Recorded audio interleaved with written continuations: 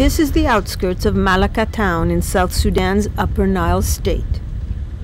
In the world's newest country, homes are being built for thousands of returnees. Many, like Galwak Tut, arrived with little more than a fierce sense of hope and determination.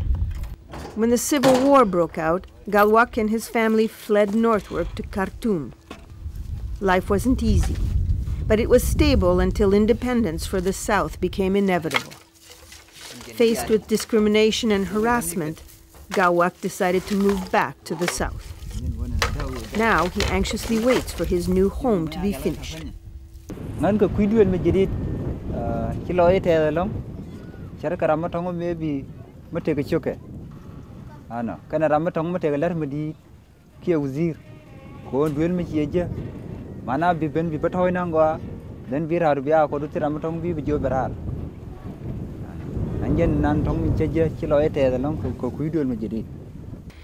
In the last 14 months, more than 360,000 men, women, and children have come home from the north.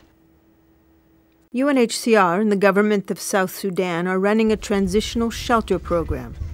In 2011, some 7,000 homes were built for returnees. We knew some of the returnees may not have the land, may not have the places to put up. So UNHCR were looking into target those people who are extremely vulnerable, people disabled with a disability, single-headed household. New nations offer new opportunities. Galwak saw that and started his own mobile phone charging business. Clients are plentiful. And so life is promising, he says. With that prospect, he hopes to help his brother and sister return to South Sudan as well.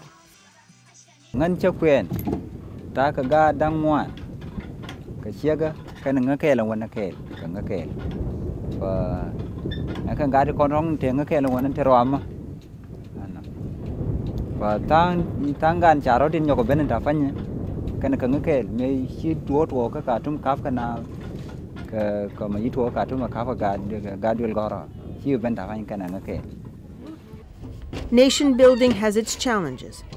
Peace has not reached all corners of this newborn state. Poverty is rampant, and there is a dire need for facilities.